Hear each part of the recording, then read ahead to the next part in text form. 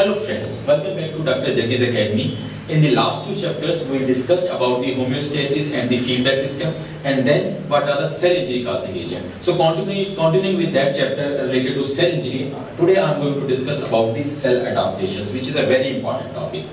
So now if we go for the different things which can happen if we are having an injury causing agent, let's say we are having a cell, some injurious agent come, then there is an option for a cell that cell adapts to that cell injury causing agent. But if cell is not able to adapt, then cell will going to have some kind of an injury, either in the form of a reversible form, that is a reversible injury, or in the form of an irreversible cell injury. But today's topic is related on the cell adaptations, so we will focus on that one. But before that one, I just want to go, what is a meaning of a reversible cell injury?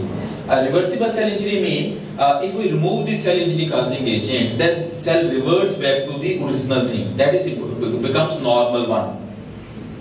So that means cell comes out of the injury to the normal state. But in an irreversible injury, if we remove the cell injury causing agent, even then cell doesn't come out of that injury.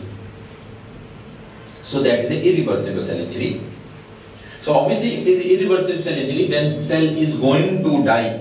There are two mechanisms of the cell death we will discuss in the forthcoming lectures. One is called as the necrosis and second is called as the apoptosis.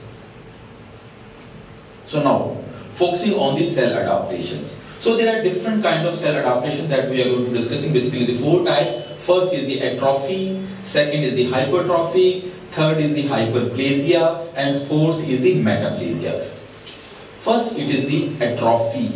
Atrophy, that means let's say we are having these kind of the normal cells, cell injury causing agent is there, then there is a shrinkage of the cell size. Cell size become very smaller in size, that is called as atrophy. So this is the definition. Cell shrinks, the size of the cell is reduced or decreased, that is called as atrophy. So now we will study what can be the reasons for the atrophy. Now one of the very important reasons is the workload. If the cell, if the organs are not given some workload, they are going to go under atrophy, like the muscles. If we are not taking any work from our muscles, then they are going to shrink.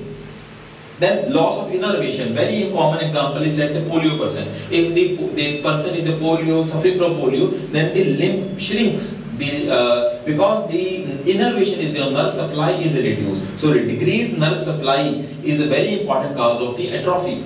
Then third is the blood supply. If it is not there, even then the cell tends to shrink, organ tends to shrink.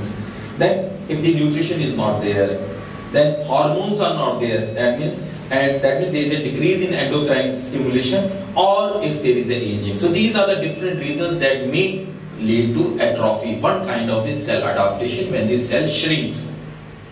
But opposite kind of the cell adaptation is called as hypertrophy. Hyper means excessive. That means if this is a normal cell, the cells will increase in the size.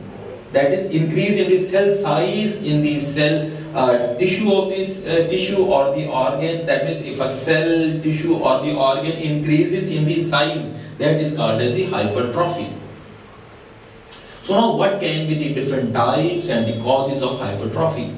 First, I am discussing about the physiological, that is non-diseased, but there is no disease, even then the size of the cell may be increased. Number one, one of the important reasons is the functional demand is increased in the body.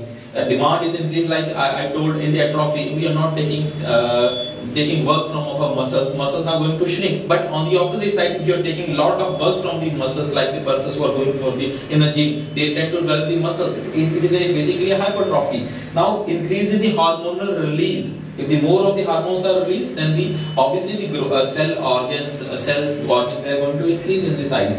Now one of the example can be the increase in the uterus size in the case of the pregnancy, because the uterus is increased to accommodate the fetus. So this is a physiological, non-diseased, but there can be the pathological, that is a diseased one also.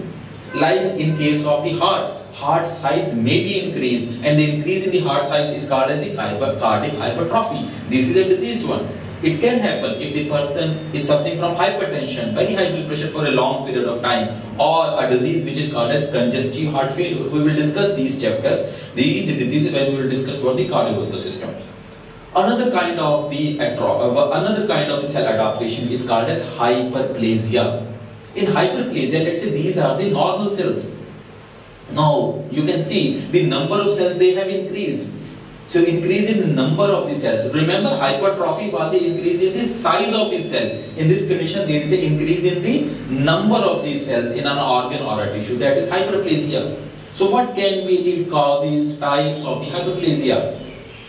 Again, like hypertrophy, I will discuss two types: physiological, non-diseased, and diseased one. First, physiological.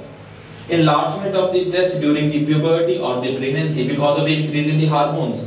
Compensatory hyperplasia. Compensatory hyperplasia means, one of the typical example is, let's say you cut the liver, some part of the liver is removed, then the remaining cells of the liver, they start proliferating, they start increasing their number, so the size of the liver will be restored. Same is the case with the kidney. You remove some of the cells of the kidney, the remaining cells of the kidney will start regenerating, they will start multiplying, and they increase their number. So that kind of a thing is called as compensatory hyperplasia. Third is the pathological, diseased one. So one of the example I am telling is the nodular hyperplasia of the prostate. That means it is also called as benign prostatic hypertrophy. In short term, it is called as BPH. It is actually a disease of the aged male when there is an increase in the size of the prostate gland, which ultimately produces the urinary troubles. So these are the different types of hyperplasia: physiological, compensatory, or pathological. Now another kind of the adaptation I am discussing, that is called as metaplasia. Metaplasia means, I am just defining, let's say this is an example I am showing with the help of a diagram. You can see these are the one kind of the cells. That means one type of the adult cells. Now these are the another kind of cells. Another type of cells. Now, if these kind of cells, they convert into these kind of cells, this kind of a conversion is taking place. This process is called as metaplasia. Now, what are these kind of cells? These kind of the cells are ciliated columnar epithelial cells. But these kind of cells are stratified squamous epithelial cells. You see, these are single cell, these are multi-layer cells, single layer and multi-layer cells. So one kind of cell into another kind of cell is called as metaplasia. I will discuss more about metaplasia.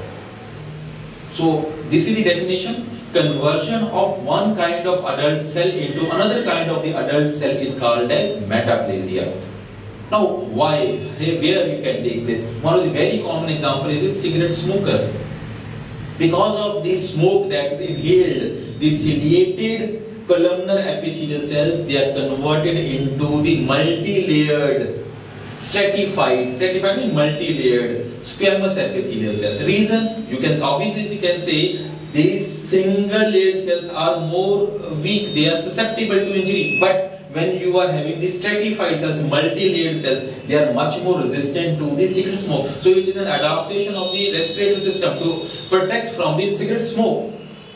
But this kind of adaptation is not useful for the body. Ultimately, this kind of the metastatic cells, they can change into the cancer cells, and lung cancer can take place. So this is all about the cell adaptation that I wanted to discuss with you. In the upcoming video, I will discuss in detail about the hypoxic injury, about what are the mechanisms that are involved, what is the reversible cell injury, what is the irreversible cell injury. Thank you.